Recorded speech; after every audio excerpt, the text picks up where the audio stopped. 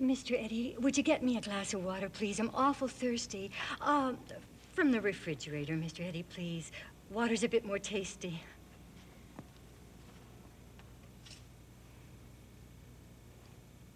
Bad. I think you ought to have a nurse. Oh, no, I have Mr. Eddy. I'll be all right. Mr. Eddy. Oh, come on. I can still get around, and he's very helpful. He can't even make a telephone call. Telephone? Who are you kidding? Next time we won't need a telephone.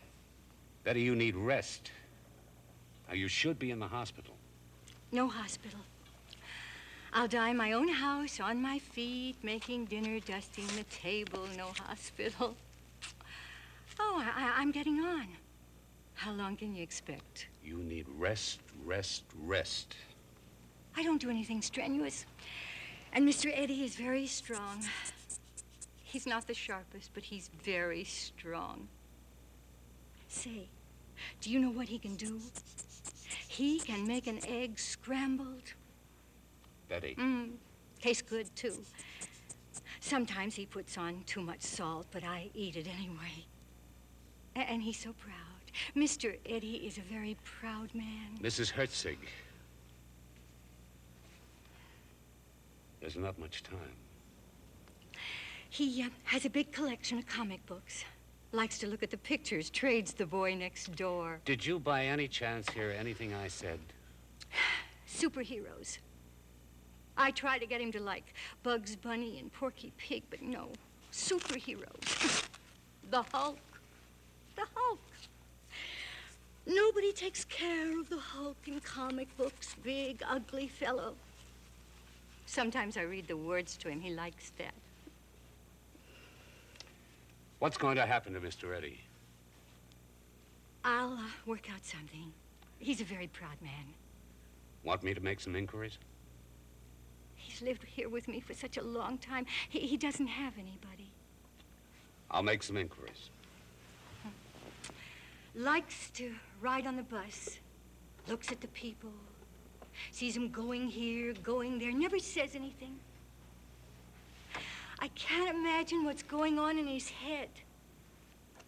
It's like God gave him the present of a brain in a box, and he stuffed the box with cotton so as the brain wouldn't get damaged.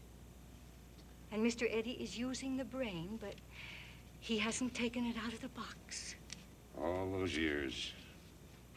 I got the cover off the box. Betty Hertzig, you're a good woman. Oh, you do what you can do. You have a son, don't you? Owns a rug store, East Orange, New Jersey. 2 nice kids. We talk on the phone now and then. Called last week, in fact. Sends me pictures of them and the children. What with Mr. Eddy, I don't get much chance to visit, and then with Josh and Edna always in school. I think you ought to let them know how things are. Oh. Maybe you could stay with them. Water. Oh, thank you, Mr. Eddy. Oh, thank you. Oh, my. That is nice and cold. Did you spill any? No. Ah, that's a good boy. Will you see the doctor to the door? I'll make some inquiries. Call you tonight. Thanks for coming so promptly. Right. Bye. Thank you, Mr. Eddy.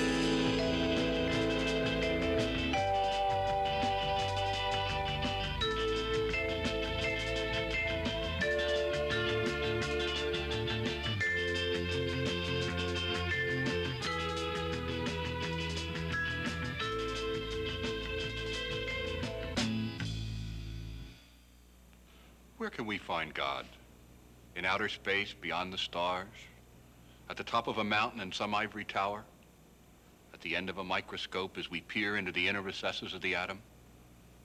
Or do we find God in people, in the depths of ourselves, in those around us? God is the father of the human family. He inhabits the depths of each one of his children, and he's most fully present in those who have the greatest needs and who feel the most intense pain.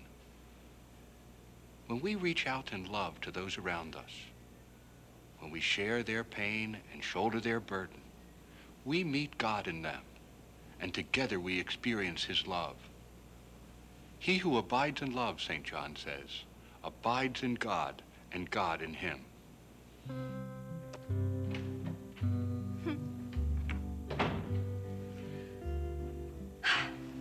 Public school 35. Larry Hertzig, you got your eyes closed. Don't you like to have your picture taken? Eyes closed. Picture? Yes, Mr. Eddy, it's a school picture. You want to see? Yeah. Well, bring the chair over and we'll look, huh? Why? Oh, thank you, Mr. Eddy. There, you see, it's my son when he was a little boy, the one with his eyes closed. It's a class picture taken a long time ago. My, he was a nice little boy. He liked the comic books just like you, Mr. Eddy. Bugs Bunny. He used to read Bugs Bunny and Porky Pig. The Hulk? No, I don't think they had the Hulk then. Oh. Oh, did you feed the bird? Jimmy the bird, did you feed him? Water? Water, good, and seed, huh? Seed. Can't let Jimmy go. No, can't let Jimmy go. He couldn't find food. No. No. Too used to your feeding him. Yeah. Too used to being taken care of. Just like you, Mr. Eddy. I can take care of myself. Did you make your bed this morning? Yeah. Good boy. How about breakfast? No eggs. Oh. How about toast, milk? No sauce. You have to eat something. No eggs.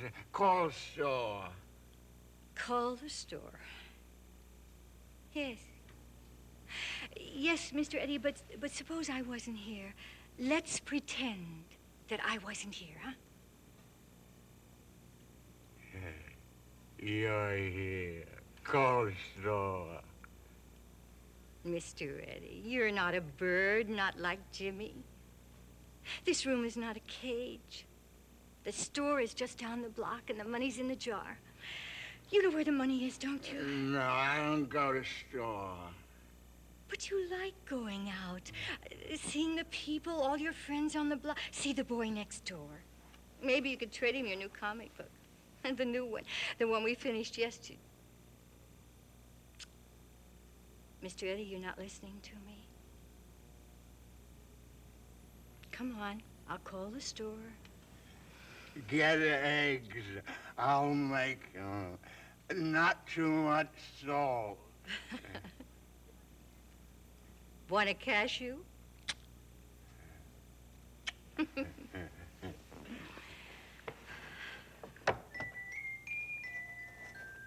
Friends, friends, friends, we will all. Mr. Eddy, dear, what am I going to do with you?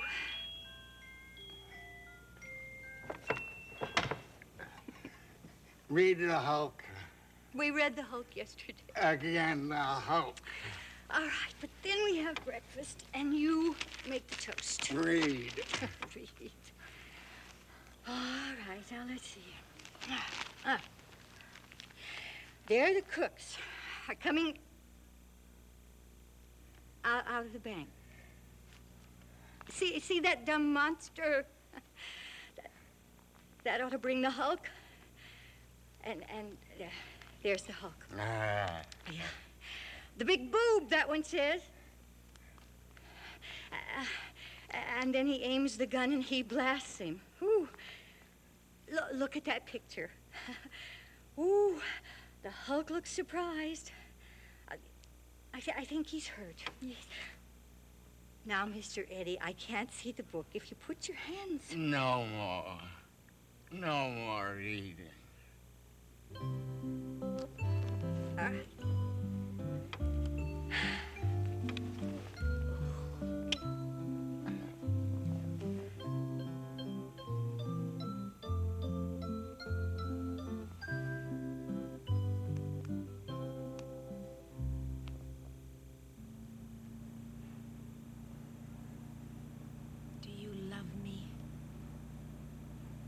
complete slave. Will you do anything I want you to do? I'll pay you back. I'll make you happy. Great pleasure will be your just reward for absolute subservience. I'm the same uninhibited, finely attuned, impetuous woman you married. Just tell me everything I want, no matter what, is mine for the asking. If silence is golden, why aren't I rich?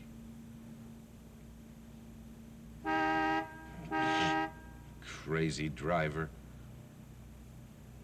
Well, it's a start.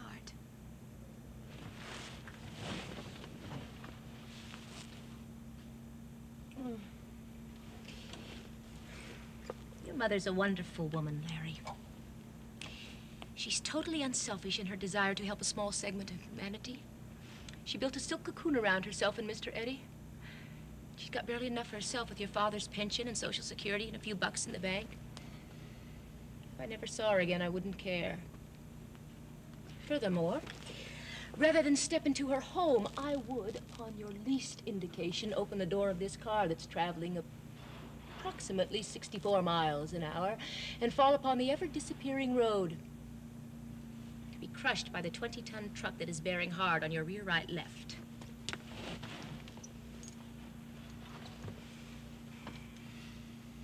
Truck. She's an old woman. Perhaps she's dying. Perhaps even as we sit here chattering happily on upon the relevant topics of the day, she's already dead. We could tell the children that Mr. Eddy choked her to death, as was only to be expected from a lunatic, or that he rose up and smote her with a comic book while she was trying to brush his teeth. In which case, upon our arrival, we would only have to arrange for a cremation, deposit Mr. Eddy in the nearest insane asylum, and leave. At last, justifying the useless, draining life of a hopeless hunk of humanity named Mr. Eddy. Is that his first name or his last name? Oh, never mind. It doesn't matter. Shut up. Pithy. There. Now let me see. Oh, wonderful. You make such a handsome-looking waiter, Mr. Eddy.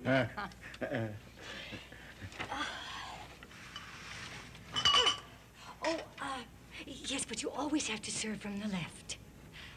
I'll raise my left hand whenever you come to the table so you remember the side. Mr. Eddy, remember. Huh? We'll have the soup first. Larry likes soup. Put him in a good mood. I want you to make the very best impression, Mr. Eddy. Oh, what have you got in your pocket? Oh, Mr. Eddy, no comic books tonight. Waiters don't carry comic books. You have to concentrate. I want you to get everything just right. I want Sybil to see how good a waiter you are, how useful you are. Maybe she'll even give you a job. Oh, wouldn't you like that? Be a butler, maybe, huh? Mr. Eddy, stay home with you. No work. No work? Oh, why not? You have such good hands. You could earn some money. No. Oh, now, Mr. Eddy, don't make believe with me. I know you want to work and make some money. Of course you could. You saw the doctor here the other day. Well, I need medicine. That costs money. Well, anyway, I have this idea. I could send you to live with my son. Well, for a while. They have 2 children, and they must need some help. And then you could earn money because they would pay you, and then you'd bring the money back to me, and... Make your money. What am I doing? You don't even know what I'm talking about. Oh, no. Oh, no, Mr. Eddy, now. No, don't cry. No, I didn't mean to frighten you. No. Money. I have money. I've got to give you money. What money, Mr. Eddy? What are you talking about? Money for my room. Mr.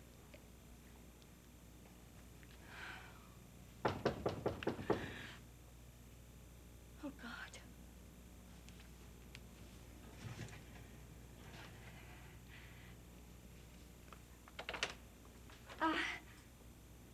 Well, was expecting Mr. Eddy. Oh? Can I come in? Oh, sure. I was just setting the table. Betty, how do you do it? Why aren't you in bed? Well, I'm expecting company. Then call them up and tell them some other time. What's the matter with you? It's too late. They're on their way. Got a long trip. Betty. I gotta work fast. I got a bird in a cage here. Gotta let him go. Betty, if you're talking about Mr. Eddy, I've made some inquiries. I've found something. You're going to get a call. No. Nope. He couldn't take it. Oh, look, this is the only place he knows. He doesn't remember anything. No life, nothing. Just today and what comes tomorrow. And if he goes to a home, an institution, and they don't know what he's been doing all of these years, and they don't remind him, then it's like he never lived at all. The cover on the box gets closed, and he's just the same as dead. Betty, you're going to have to face Oh, no, this. I know. I'm going to die, and I have to do something. So, I've invited my son and his wife to dinner tonight, and Mr. Eddy is going to serve them. And they're going to see how efficient he is and how good to have around. And then, oh, I don't know. I never asked anybody for anything before, especially Larry. His wife, I don't even know her. But Mr. Eddy is my friend. He has a right to live, and I've got to help him.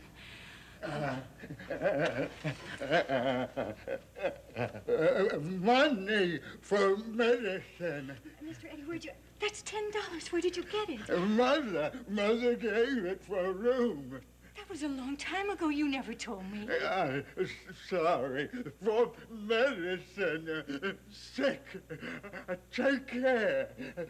Good hands. Serve from the left. Betty. Thank you, Mr. Eddy. I just don't know what I would do without you. That's so thoughtful. Good night, Doctor. You see, there's nothing to worry about. I have Mr. Eddy. Betty, you're going to get a call. There's nothing else. There's no one. A welfare institution is better than the street.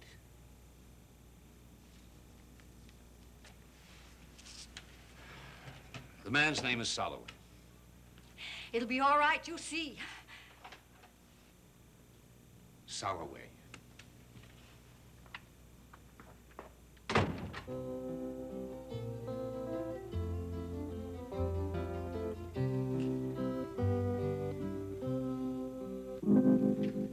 She doesn't know her grandchildren, and they know her by name. That's your fault.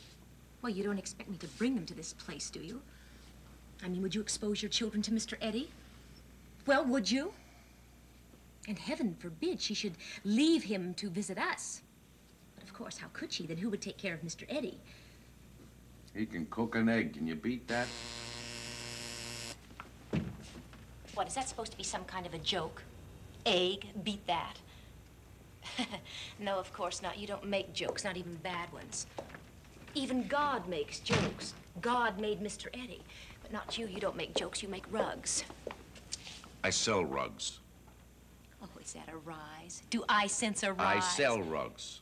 Are you trying to make some kind of a point? My mother keeps a picture of me by her bed. It's an old snapshot of when I was a little kid. She's got maybe 5, 6 pictures of me all together. My own mother don't know me at all. I've seen my mother maybe 5 times in the last 6 years, but baby, she knows I sell rugs. Every rug in our house I put on the floor. Every rug in my mother's house I put on the floor. Your sister's rugs, your friend's rugs. We've been married 16 years and you don't know I sell rugs. So you got nothing to say? Larry, you covered everything. I wish I could have gotten something for the children. Well, forget it, Ma.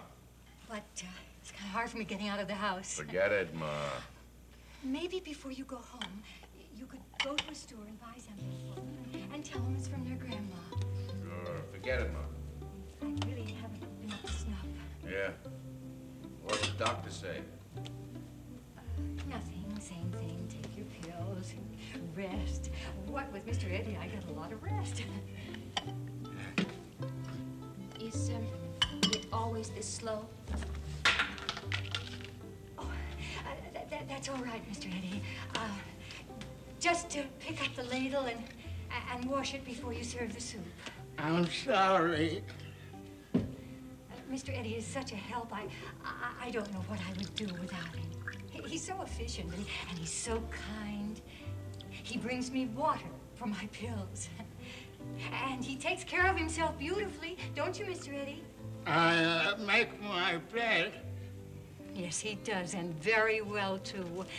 And he takes care of his own room, and he washes himself. Swell, Ma. You did a good job with him. Bravo for Mr. Eddy. Is that his first name or his last name? Eddy is his first name, Sybil. Eddy Kornreich. Oh, he's German. No, he's Jewish. Oh, he's such good company. And you can see how gentle he is, how sensitive. He knows whenever I'm not feeling just right, and he's always there to do the little things. You ever think about putting him away someplace? No, I never have, Larry. Well, we got places for guys like him, you know. Mr. Eddy wouldn't enjoy that, Larry, and he's actually quite self-sufficient. Oh, Ma. And selfishly, son. He's really very good for your own mother. He has been a drain on you, Betty. I mean, naturally, it's not his fault, and I don't blame the poor thing. But since Dad died, where have you been? Sybil. And how long has it been since you've seen Josh and Edna, Mother? After all, they are your grandchildren, and they have a right to see their grandmother. Pictures aren't enough. I'm an old lady. You could have brought them here sometimes. Here? With him? Mr. Eddy is wonderful with children. Why, the boy next door comes here by the hour and reads with him. Doesn't he, Mr. Eddy? Yeah. They're such good friends. Well, I think you're taking an awful chance. Chance? Wait, with Mr. Eddy? Sybil, Mr. Eddy is the warmest human being I've ever met. If it hadn't been for him all these years, I don't know what I would have done. You would have lived a normal life. Now, Larry is right, Betty. Why don't you find a nice place for Mr. Eddy and get out of this place? Well, that's right. I mean, God, it's just so depressing here. You could move in with us. Yeah, it's swell. You see, you got a heart after all, hon. Shut up, Larry. I mean, we could fix a nice little place for you. Naturally, it wouldn't be forever. And you would get reacquainted with Josh and Edna. What's that? What are you doing now? Oh, it's just a reminder for Mr. Eddy to serve from the left. He doesn't know his right hand from his left hand, does he? Serve Sybil first, dear. Oh, no, that's all right.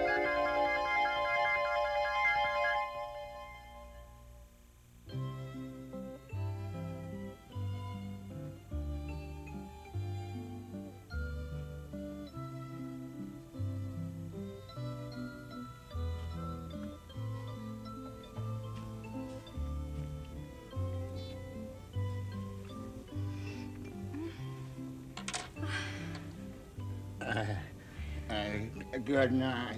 Oh, Mr. Eddy, did you finish cleaning up? Yeah. Are you ready for bed? I'm not tired. Oh. Come over here and I'll brush your hair. Mr. Eddy can brush hair. Well, of course you can, but I like to brush your hair. You have such nice, soft hair. See, I've got the brush right here. Come on.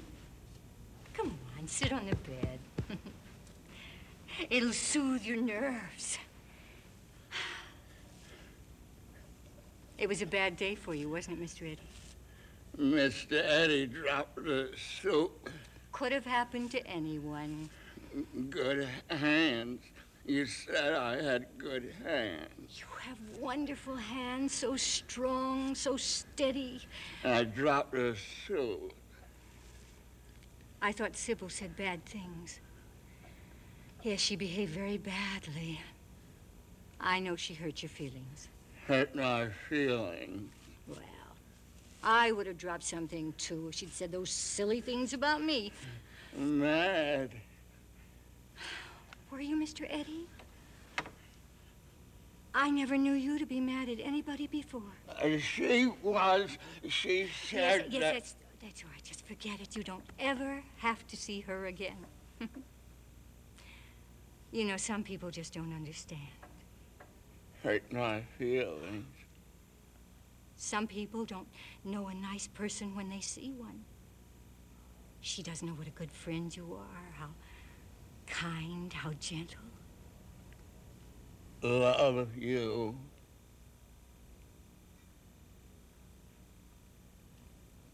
Do you, Mr. Eddy?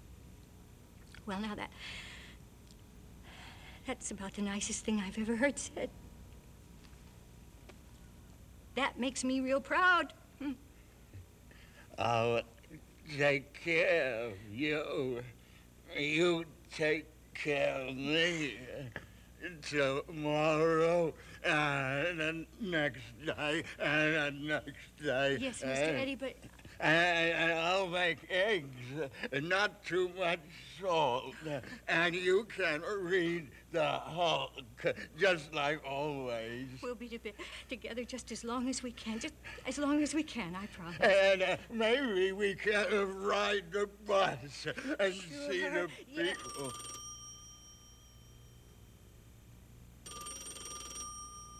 Telephone. Well, I don't feel up to answering it. Mr. Eddy can't answer. No, I don't, Mr. Hello? Yeah. Okay. It's, Mr. Soloway. Thank you. Hello, Mr. Soloway. Yes. Yes, my doctor told me you were going to call. Yes. That was Mr. Eddy. Yes. That was dear Mr. Eddy.